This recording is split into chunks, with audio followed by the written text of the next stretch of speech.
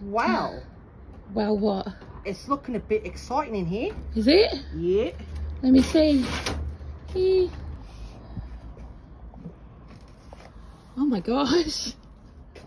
Oh my gosh. Like I said, it do be looking a bit exciting.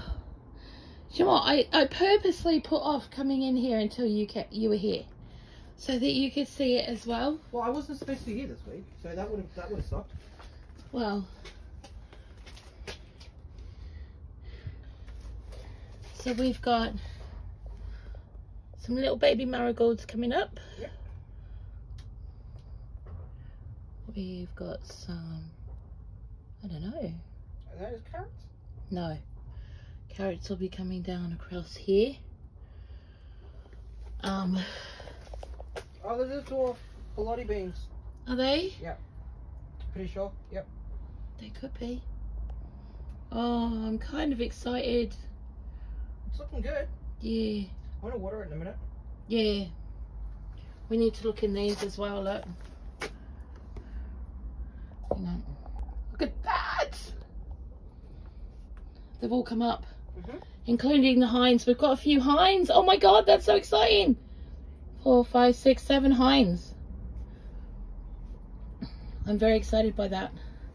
These are the bunching tomatoes. We've got loads. Oh my god.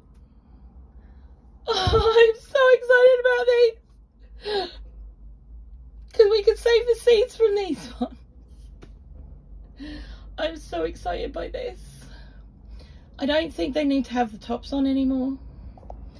Oh, look at them all. Okay, so the Crimson Crush have not come up at all. Not even a little bit. And that kind of sucks. All the other babies have come up. That is awesome. Some of the golden plums, tumbling toms. You got to remember, I put a whole packet of each one of these in.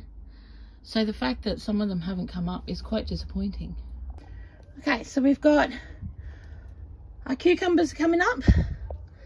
So they've all come up. Da-da.